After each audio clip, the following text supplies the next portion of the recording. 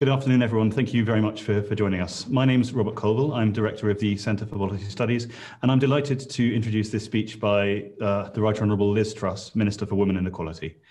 We're at the CPS a few years ago. We were trying to think of the words which define what we're about, what our mission was. And the three words we came up with were enterprise, ownership, and opportunity. And of those three words, opportunity is the one which really doesn't get as much attention as it perhaps should.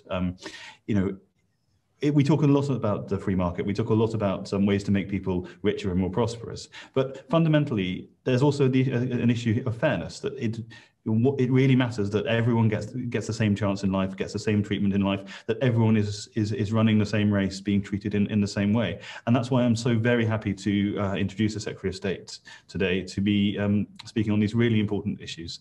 So, ladies and gentlemen, please welcome Liz Truss.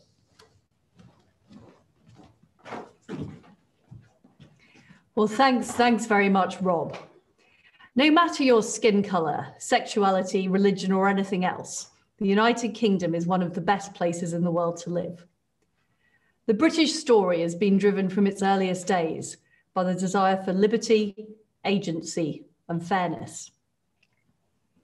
It's the notion that in Britain, you will have the opportunity to succeed or whatever you wish to do professionally, that you can be whoever you want to be, you can dress however you want to dress, you can love however you want to love, and achieve your dreams. But we must be honest, our story is not yet complete.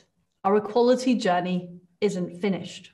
For too many people, particularly in places beyond the Southeast, opportunity is diminished.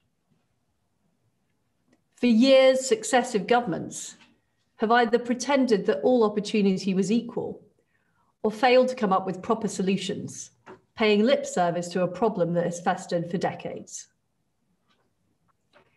It was this government that finally tore down the social taboo when we were elected to level up the country and toppled the red wall, turning it blue. We were elected partly on the promise of fixing the scourge of geographic inequality and ensuring equal opportunity for all. There are still too many cases where your destination in life is decided by where you started it. So today, I'm outlining a new approach to equality in this country. This will be founded firmly on conservative values. It will be about individual dignity and humanity, not quotas and targets or equality of outcome. It will reject the approach taken by the left, captured as they are by identity politics and loud lobby groups.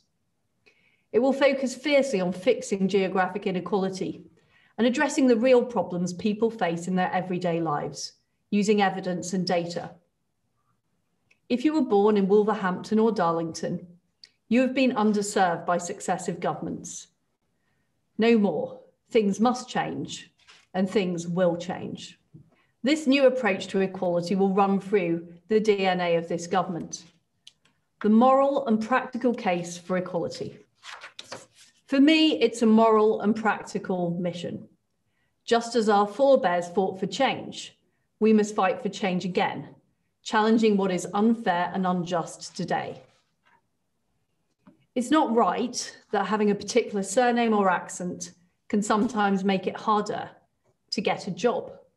It's appalling that pregnant women suffer discrimination at work, or that women may be encouraged to dress in a certain way to get ahead, or that some employers overlook the capabilities of people with disabilities. It's outrageous in the 21st century that LGBT people still face harassment in public spaces. As well as being a moral problem, it's shameful that we're squandering so much talent. If women opened businesses at the same rate as men, we could add £250 billion to the economy.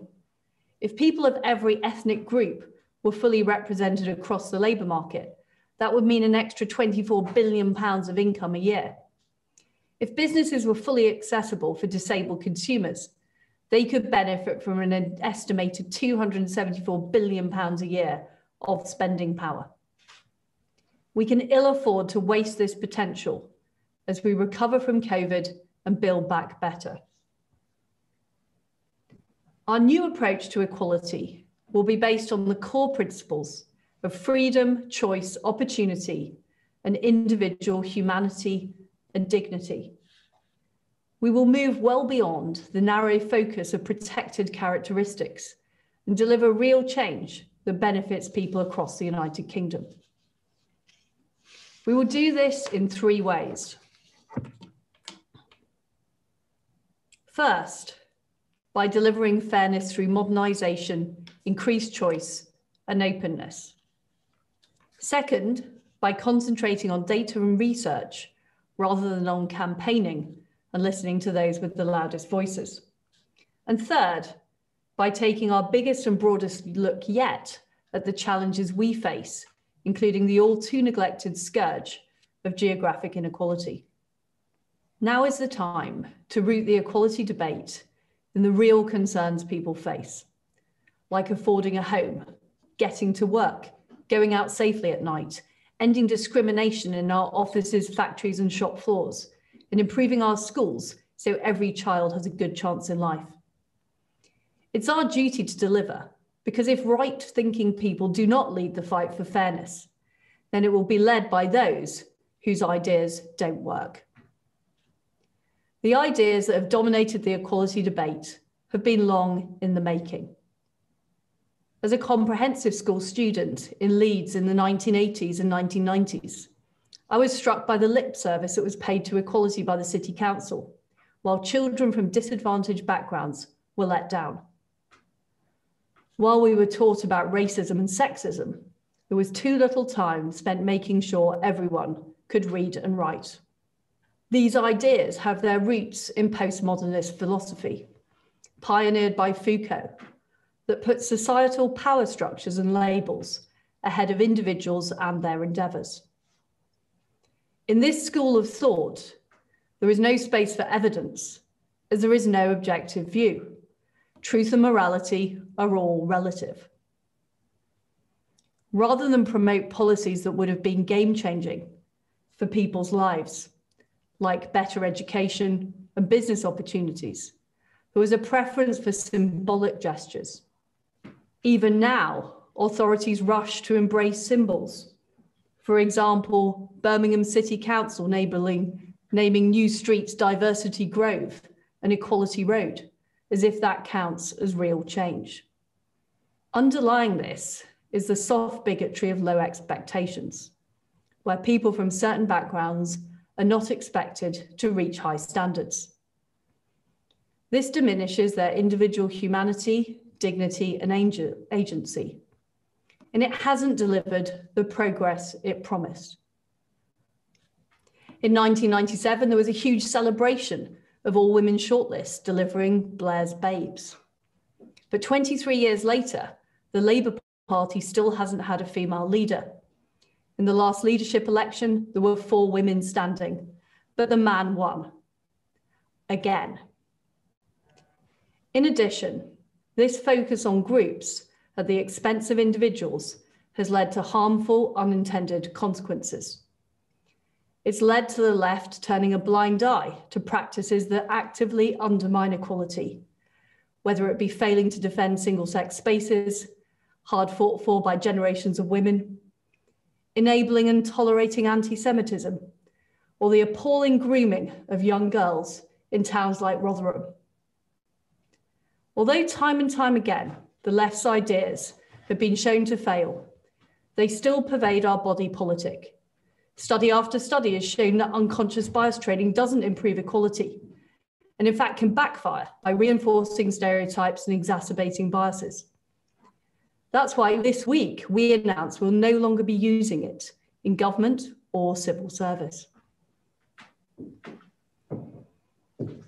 Whether it's affirmative action, forced training on unconscious bias, or lectures on lived experience, the left are enthralled to ideas that undermine equality at every turn. The absurdity was summed up just this week by the mayor of Paris, being fined for employing so many female managers she had breached a quota. By contrast, the Conservative Party has elected 2 female leaders and has a cabinet with the highest ever level of ethnic minority representation. We've done this not by positively discriminating, but by positively empowering people who want to go into politics and opening up the party to people of all backgrounds. Because when you choose on the basis of protected characteristics, you end up excluding other people. Fairness, not favoritism, drives our approach to equality. Too often, the equality debate has been dominated by a small number of unrepresentative voices, and by those who believe that people are defined by their protected characteristic, not by their individual character. This school of thought says that if you're not from an oppressed group, then you're not entitled to an opinion, and that this debate is not for you. I wholeheartedly reject this approach. Equality is something that everybody in the United Kingdom should care about, and something all of us have a stake in. So I'm calling time on pink bus feminism, where women are left to fix sexism and campaign for childcare. Rather than virtue signalling or campaigning, this government is focused on delivering a fairer and more transparent society that works for all and delivers genuine equality of opportunity. The work of the American academic Iris Bohnet shows that modernizing and making organizations more transparent is the best way to tackle inequality. When things are opaque, it benefits those who know how to game the system. We know, for example, that when companies publish their wage ranges, it leads to more equal starting point for women and men. We know that automatic promotions based on performance help level up opportunities for women in the workplace, overcoming the barriers that make women less likely to put themselves forward for a promotion. And we know that evidence-driven recruitment in a clear and open structure is more effective than using informal and ad hoc networks. On the other hand, techniques like unconscious bias training, quotas, and diversity statements do nothing to make the workplace fundamentally fairer. By driving reforms that increase competition, boost transparency, and improve choice, we can open up opportunities. And that is the approach we will be taking right across the government. To me, it's fundamentally important that the role of Equality Minister is held by someone who also has another cabinet job, as I do with trade. This ensures equality is not siloed, but is instead the responsibility of the whole government and all of our elected representatives. For example, the Academies Act 2010 meant that good free schools were established across England and more children had the opportunity of a great education. The 1980 Housing Act empowered over 2 million people to get on the housing ladder. And the independent taxation of women in 1988 gave wives control of their own money. All of these reforms promoted equality by giving people greater agency over their own lives and making systems more transparent. For example, we know that students from poorer backgrounds are more likely to achieve better grades than they were predicted, and they lose out in the current university admissions system, which is based on predicted grades. That's why Gavin Williamson is right to base the university admissions system on the actual grades students achieve, making sure students from low-income backgrounds have a fairer shot at university. In the workplace, we know that flexible working improves productivity and it helps people combine work with other responsibilities. That's why I'll be working with Alok Sharma, the business secretary, to enable more flexible working, not just as a necessity amid the COVID crisis, but to help empower employees. The best way to reduce unfairness in our society is by opening up opportunities for all. This is the level playing field we should be talking about. And we're going to make sure that that level playing field is properly enforced. That's why I'm appointing a new chair and a wide variety of commissioners to the Equality and Human Rights Commission to drive this agenda forward. I'm proud that we have Baroness Kishwa Faulkner, David Goodhart, Jessica Butcher, Sue May Thompson, and Lord Ribeiro, all of whom are committed to equality and ready to challenge dangerous groupthink. Under this new leadership, the EHRC will focus on enforcing fair treatment for all, rather than freelance campaigning.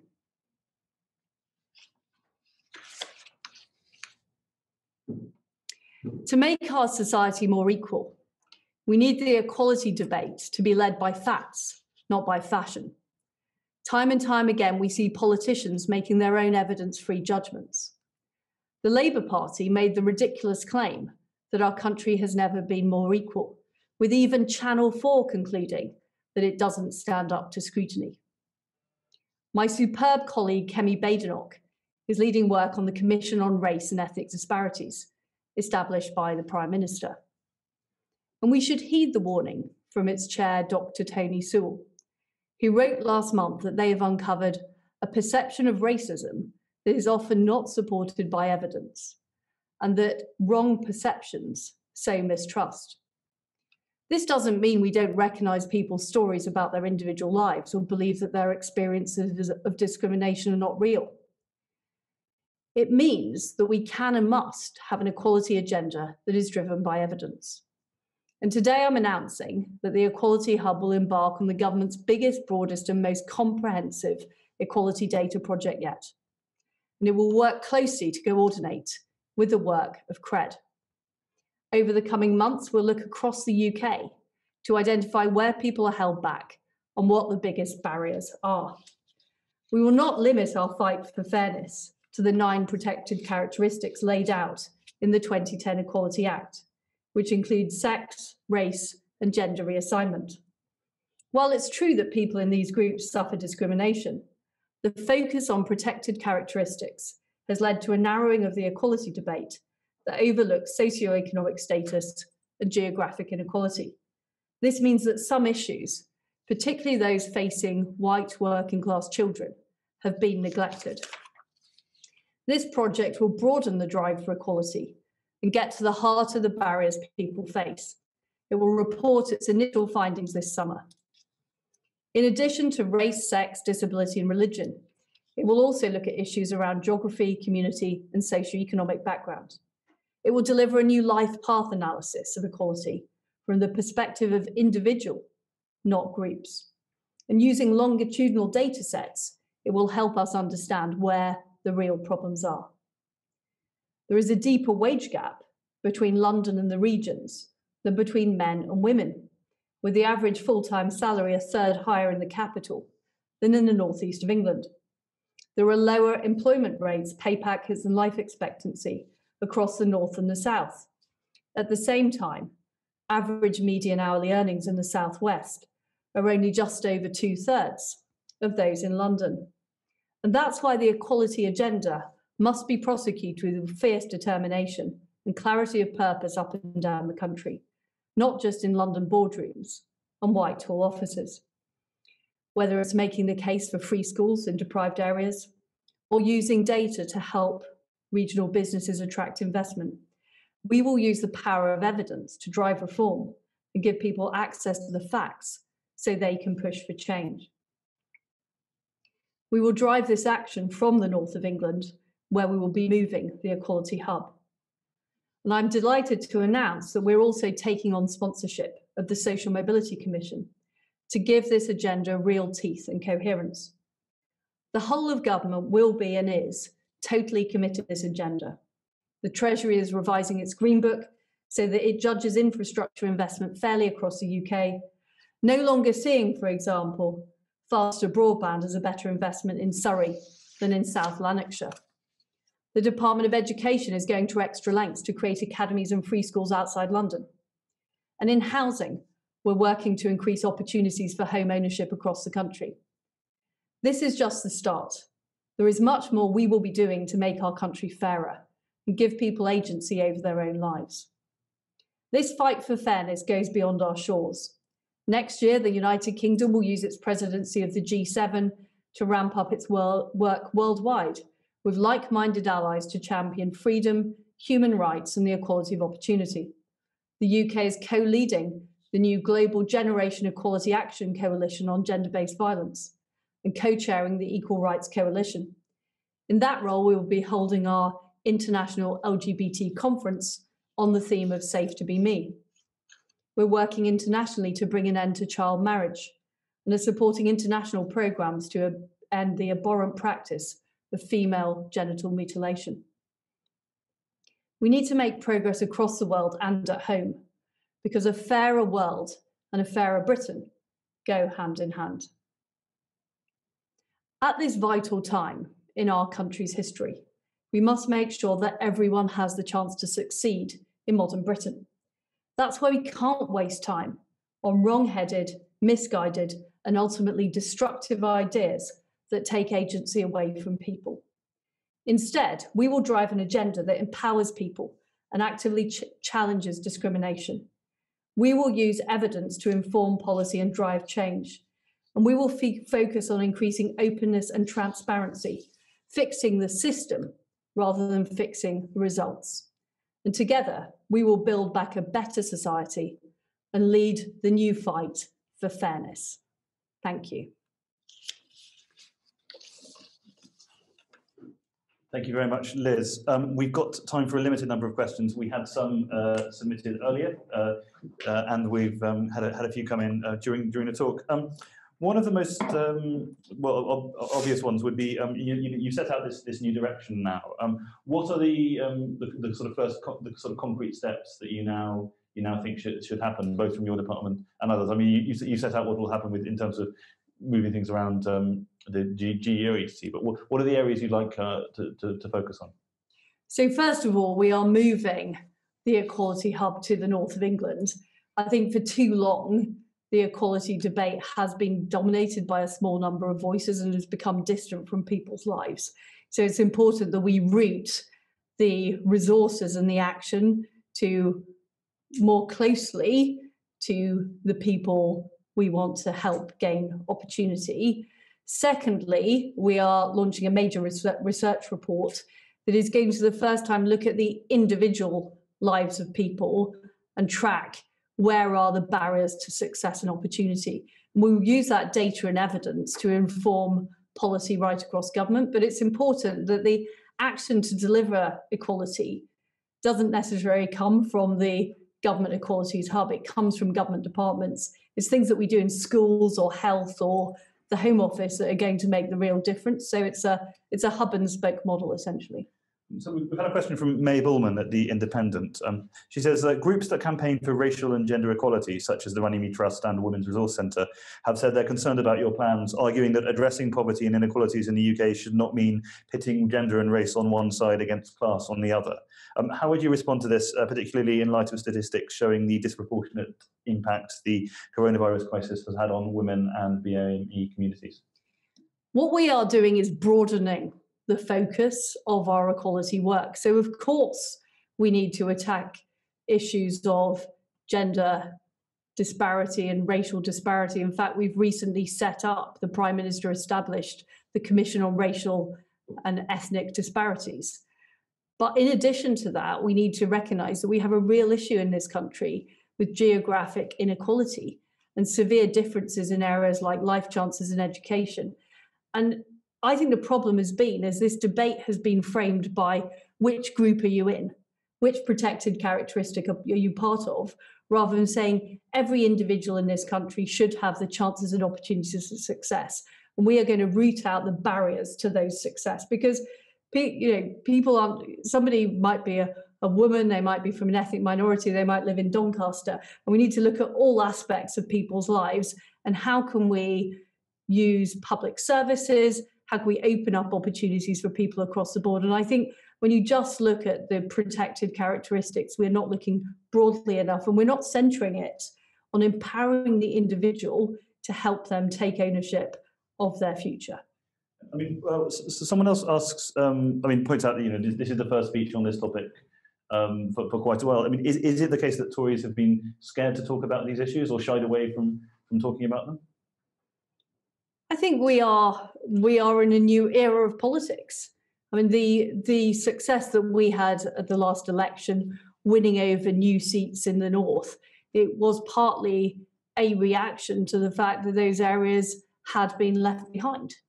So I think there is a new impetus to tackle the scourge of geographic inequality, and there are many MPs newly elected in those seats who care passionately about those issues. But yes, I do think we need to take on some of the existing dogma that exists in the equality debate that focuses excessively on symbols rather than the real actions we can take to improve people's lives, like making our education system better, helping people get safely to work, making sure there isn't discrimination in the workplace. And one of the issues I focused on in my speech is making sure the EHRC is really enforcing our discrimination law rather than seen as a campaigning organisation. Sarah Atkinson, who's head of the Social Mobility Foundation, says, I know how committed the Minister is to social mobility and welcome her direction that the Equality Hub should analyse data on class background.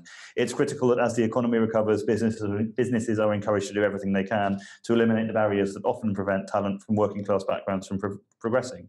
Since 2017, employers have been required to publish their gender pay gap. Does the Minister think the time has come for businesses to publish their class pay gap? Well, I think there's a danger in sort of balkanising equality and publishing lots of different data on different groups. What we should be doing, and what we're doing through this research project, is analysing what the barriers are. Why is it that if you come from a particular town, you've got less chance of going to a top university? We need to analyse what are all the problems stopping that happening, and then we need to fix the system to help people get on. The problem is that the equality debate has been focused on trying to fix the outcome, and there's things like quotas and targets, rather than fixing the system, which is essentially broken and not fair enough. Another question is, have you discussed this new agenda with with the devolved nations? I mean, what is this going to be an English initiative, or will there be changes we're seeing in Scotland, Wales, Northern Ireland as well? Well, I do have conversations with counterparts in the devolved authorities, and some of the issues I'm talking about are clearly devolved responsibilities. Others are a UK-wide responsibility, and I'm committed to working closely with ministers across the United Kingdom. This is a pan-United Kingdom issue. Mikey Smith from the, I think he's the Mirror, but I can't quite remember. He definitely is from the Mirror. Great. I used to be a journalist, not. You've argued in your speech that inequality shouldn't be tackled with symbolism. Isn't moving institutions like the Equalities Hub to the north an example of exactly that kind of symbolism? I completely disagree with Mikey. He won't be surprised to hear me say. What we're doing, and this is part of our overall government agenda, is we are moving the decision makers in the civil service and ministers closer to, or further away, if you like, from just listening to the people and voices in London. And it's not just symbolism. The fact is, the equality debate has been dominated by voices in London and the South East. It hasn't focused enough on the real challenges people face right across the country. And I do think moving the decision makers has an impact. Nick King asks whether there's given you're moving the GEO and with this new focus, is there an opportunity for it to become sort of formally involved in the levelling up agenda? Or is that sort of implied? I see the Equality Hub as a key part of the levelling up agenda. This research project we're doing will identify where are the specific problems, where are the barriers holding people back. It will help us direct government investment in the right way. It will help us also look at where the opportunities are. I mean, one of the points I made in my speech is, two key drivers of social mobility are education and business opportunities and enterprise. So this can't be a debate that is just about public services. It also has to be about business enterprise and how we enable more people to have those opportunities. If women set up businesses at the same rate as men, it would add an additional £250 billion to our economy. So those are the types of issues we need to be looking at. And we've had, I mean, you already slightly addressed this, but had another question that, I mean, can you reassure people who are in the groups with protected characteristics that this isn't coming at the expense of the focus on them? Absolutely. I mean, frankly, everybody in the population is in a protected characteristic, because the protected characteristics are sex. So that includes both men and women. The protected characteristics of race, that includes both white people, black people. The point is, we've got to just stop looking through those lenses, because I think somebody's character is more important than their protected characteristic. And this is why I think we need an equality debate that is focused on the outcomes for individuals, and how do we help people succeed in the system, and how do we stop looking people entirely through those lenses.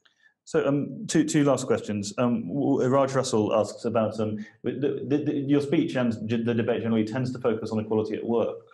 What about equality at home? I mean, he refers to the Children and Family Act, which obviously dealt with the safeguarding of vulnerable children. Is that part of this agenda as well?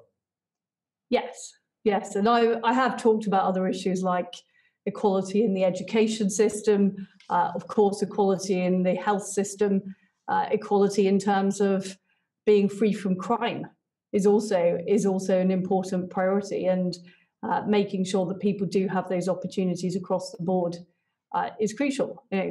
We want people to be able to live the lives that they want to live. That's the fundamental at the heart of this.